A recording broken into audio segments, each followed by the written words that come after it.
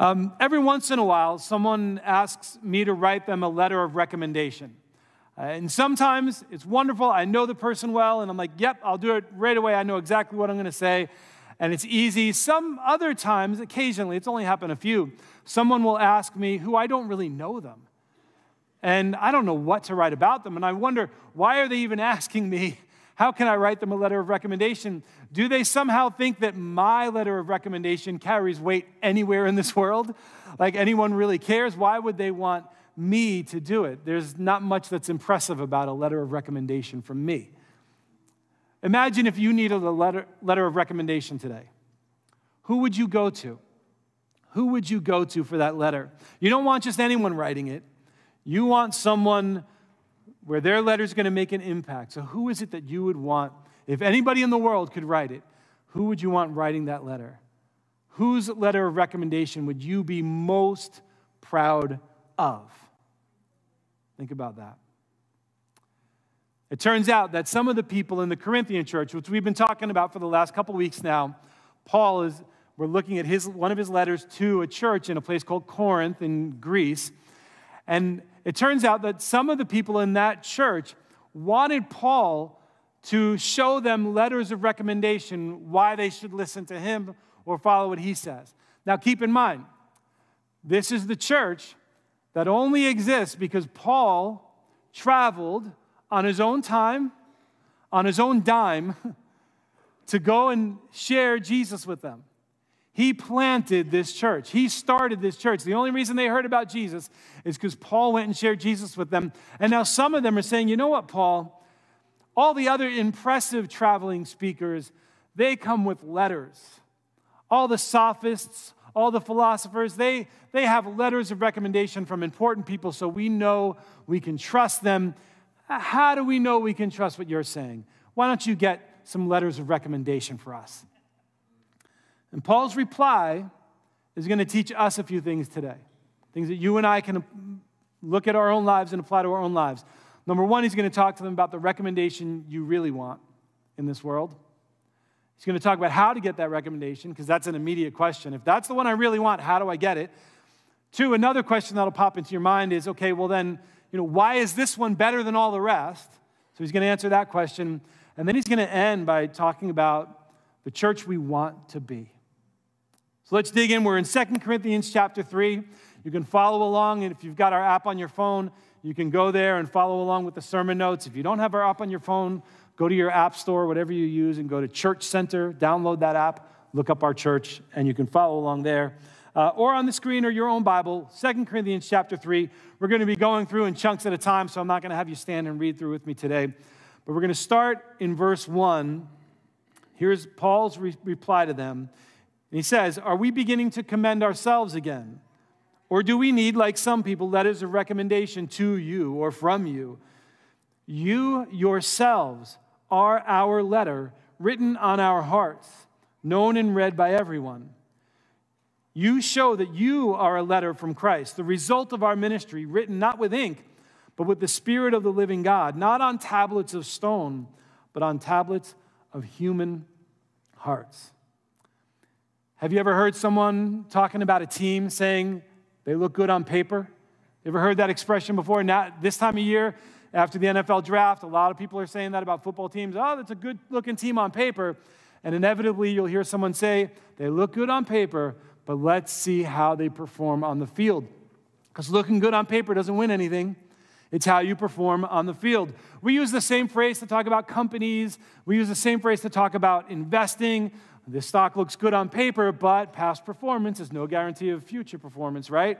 So we say this all around the place, that with all different kinds of ways, that it looks good on paper, but that doesn't mean it's going to be good. We got to wait and see how it actually performs in reality. On paper doesn't mean much.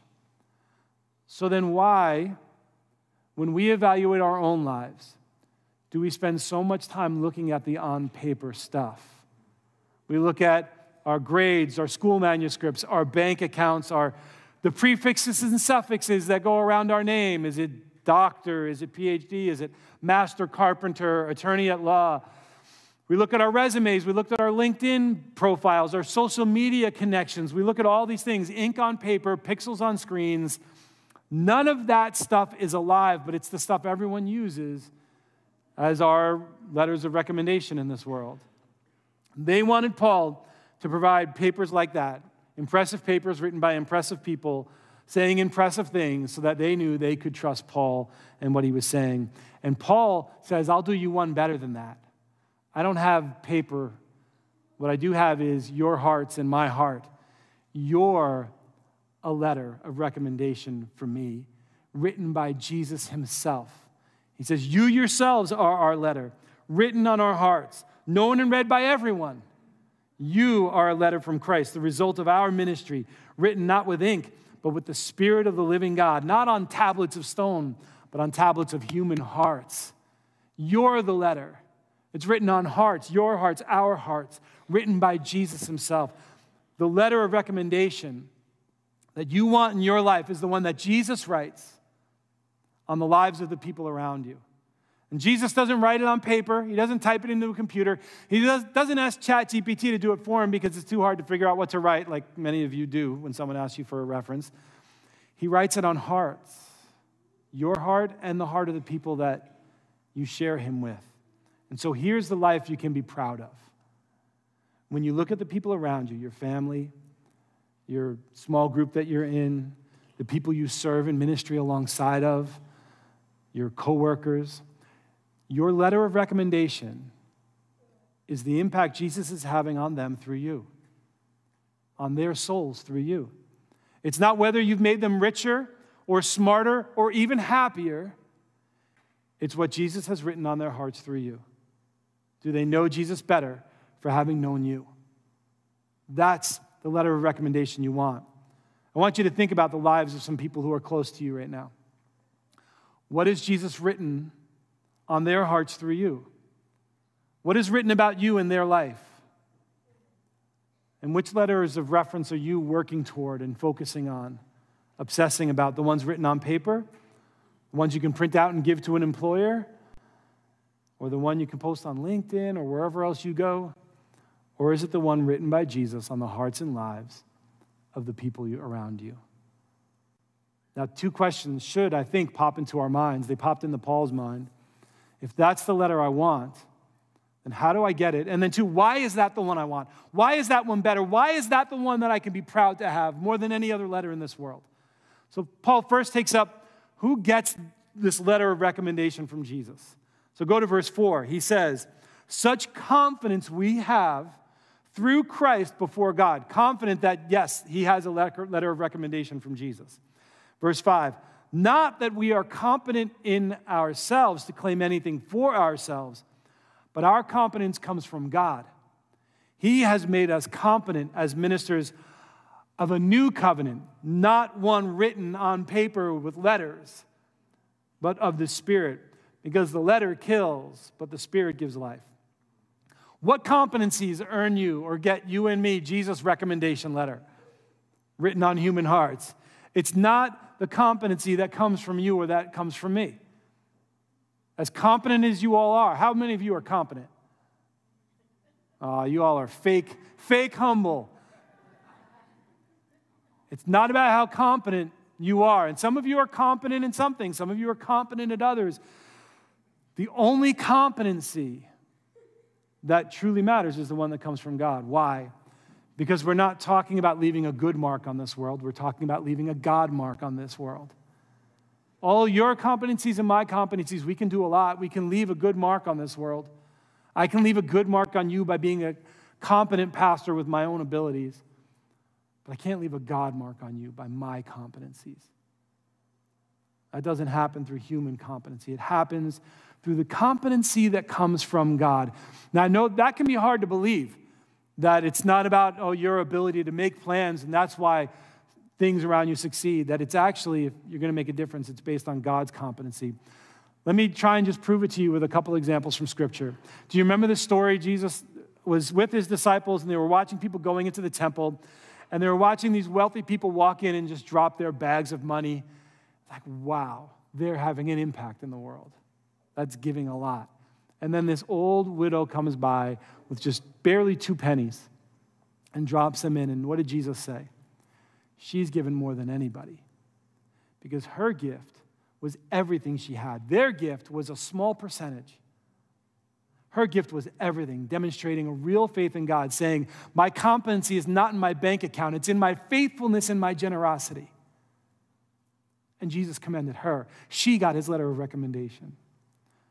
Think about Moses.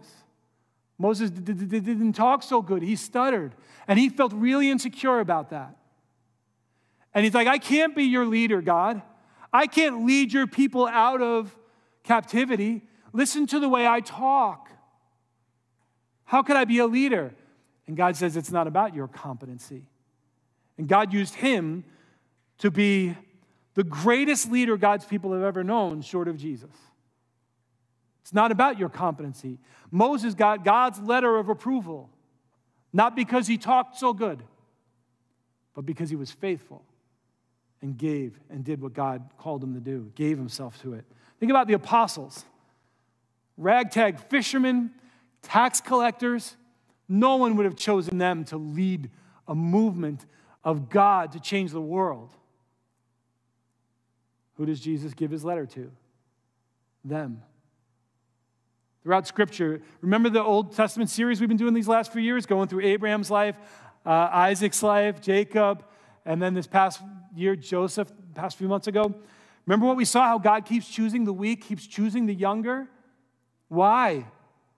Because it's not about the capabilities that you have. It's not about the competencies that the world cherishes. It's about those who will be faithful to God and work with the competency he gives us, because he's not interested in things on paper. He's interested in writing things in our hearts by the Spirit. Some of us sitting in this room right now are proud and arrogant based on letters, and we need Jesus to confront us about the things we're putting our pride and our confidence in. Others of us are needlessly worried and down on ourselves because our competencies don't measure up with the people around us. And we look at that as a sign that we're not as good, and therefore God can't use us. And we are wasting away competencies God wants to give us because we're measuring ourselves by these other competencies. God wants to work through us. It's not about whether we have faults or not. God's going to be magnified through us when we surrender ourselves to him, faults and all.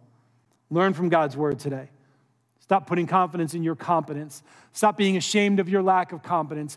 Ask God for his competence to minister his Spirit, life, everywhere you go. You don't need a certain IQ score. You don't need a certain credit score. You don't need a certain social score. Those are out there, by the way, to be used by God. Put your life in his hands. He will give you the competence you need to impact the lives of people around you in an eternal way.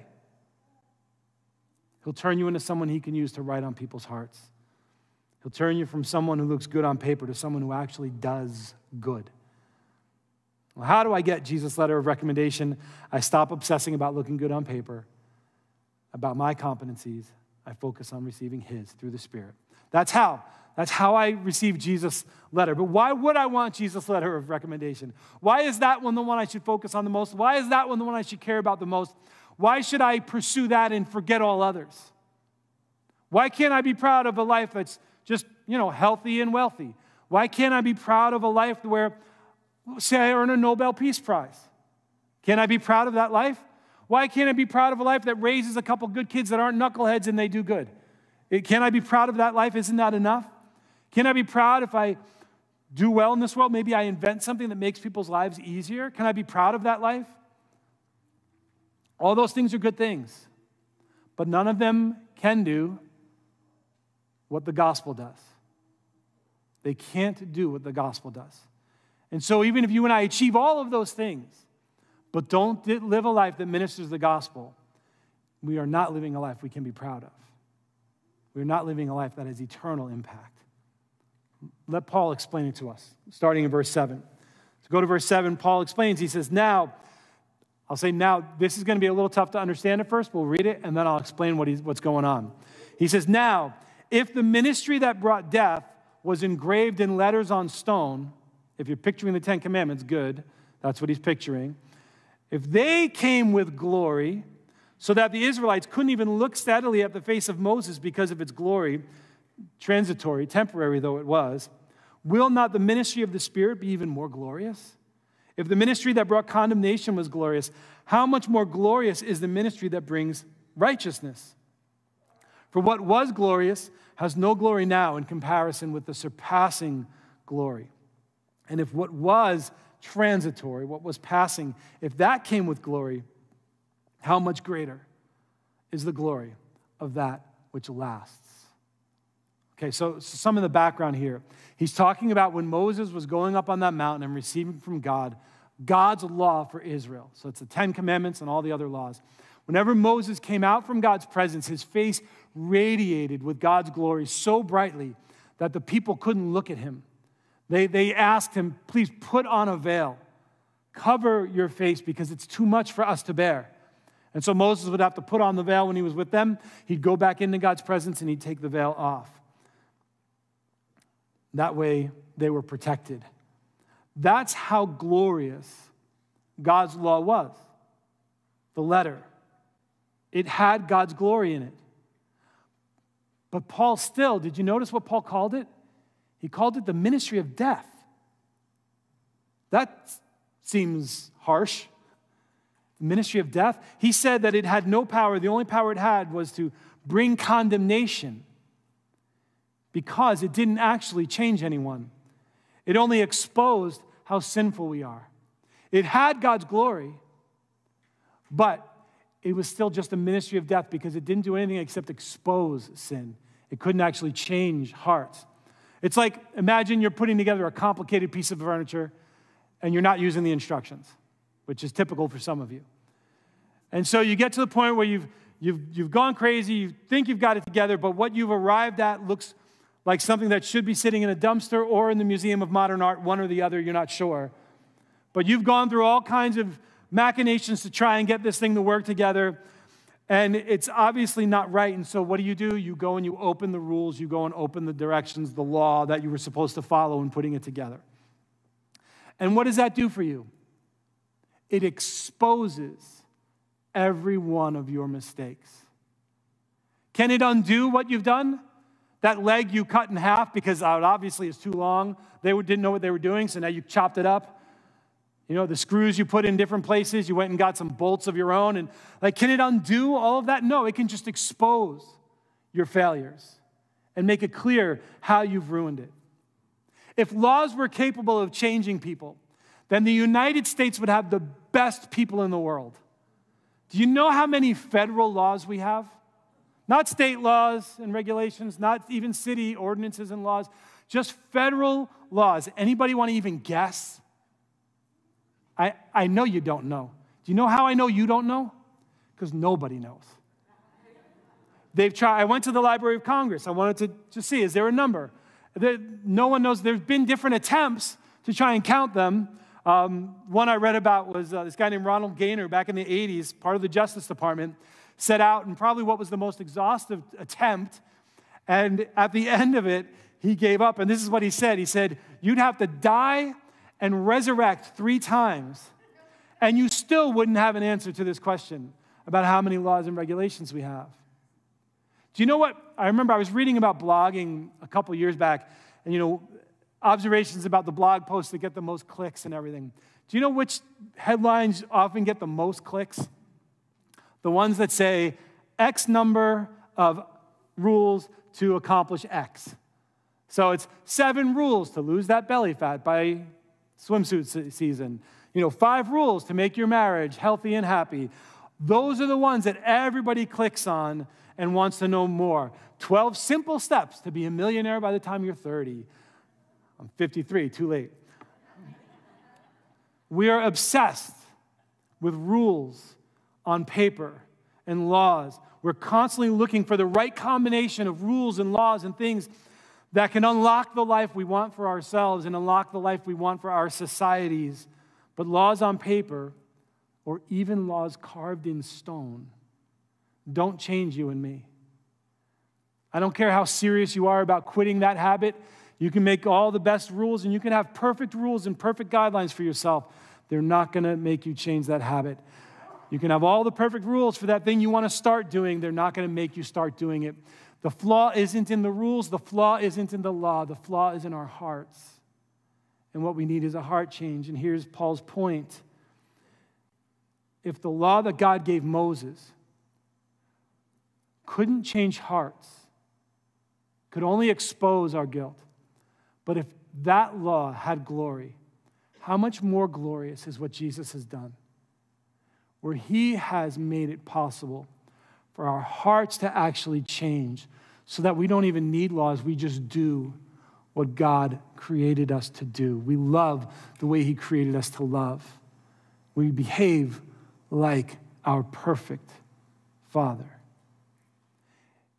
If the old law came with glory that people couldn't bear to look at, how much more glorious is Jesus, is the gospel, is this new covenant that you and I get to minister. The gospel is more glorious than any of those things written on paper or typed in computers because it can actually change our hearts. A lot of you have children, and most of you have been children at some point. When children are young, you need to tell them what to do, don't you? Here's what, every little thing. Here's what to do, what not to do. You desperately teach them the rules. Look both ways before crossing the street.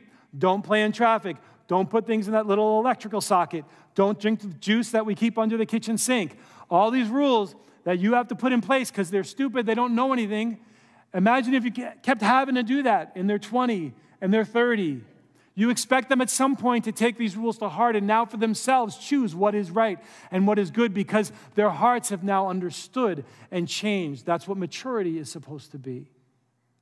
And that's when you start to relax. They don't need you to make tons of rules around everything for them because their hearts are starting to get it.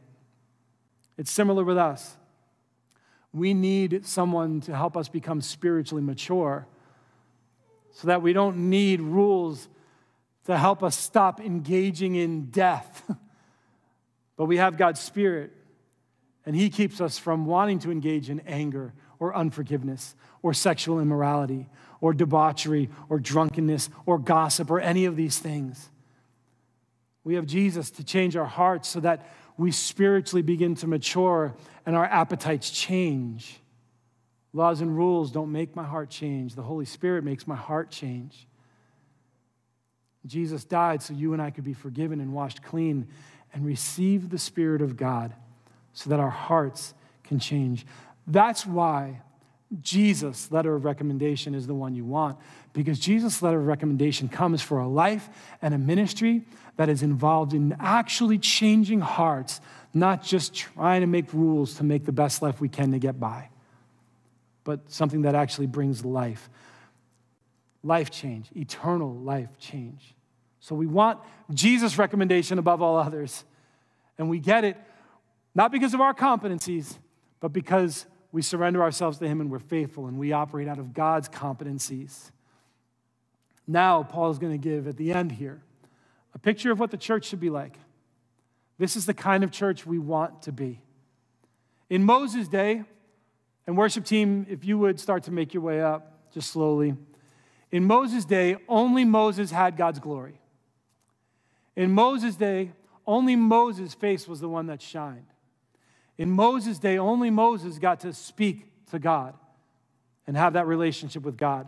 And all the people, they couldn't bear it. He had to wear a veil so it wouldn't bother them, so they could bear to be around him after he'd been in God's presence, even though that was just a small and fading portion of God's glory.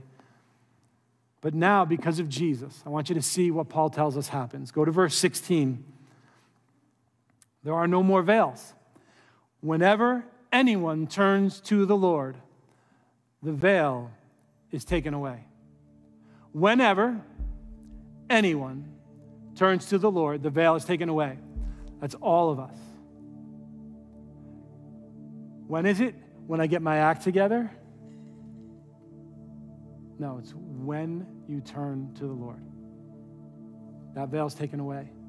You're able to be in his glory, experience his glory. Who gets qualified for this? Anyone who does what? Turns to the Lord.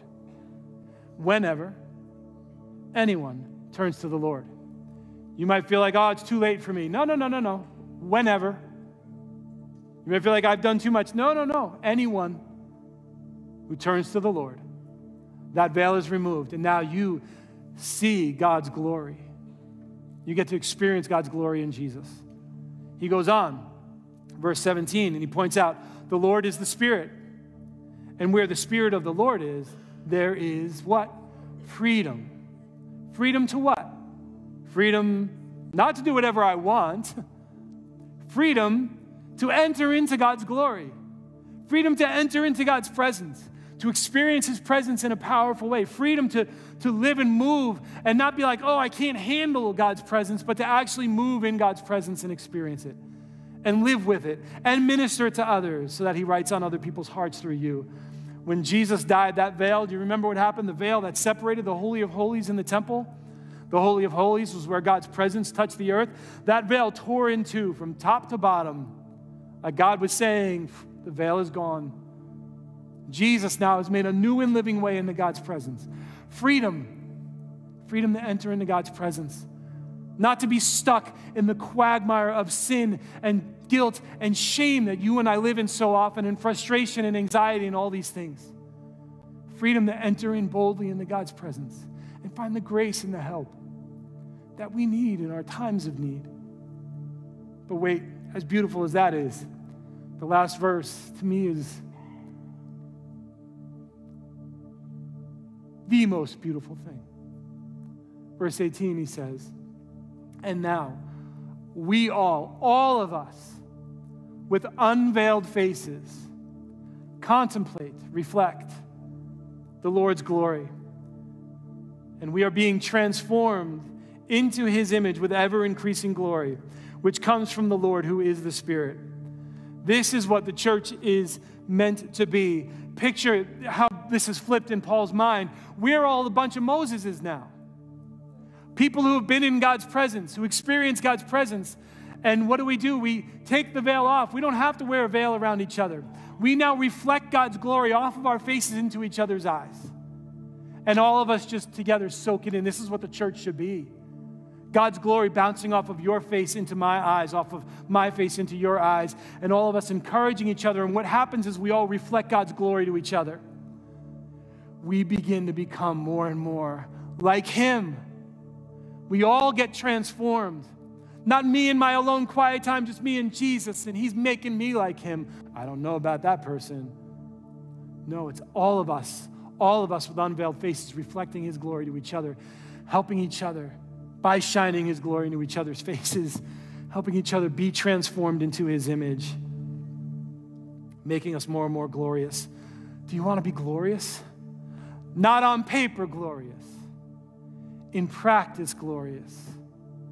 Not resume glorious, but the impact you're having on the lives of the people around you glorious. I become Christ's letter of recommendation for you. You become Christ's letter of recommendation for me. We all become Christ's letter of recommendation for each other because we're all reflecting His glory. You can be proud of a life that reflects God's glory. We can be proud of being a church that reflects God's glory.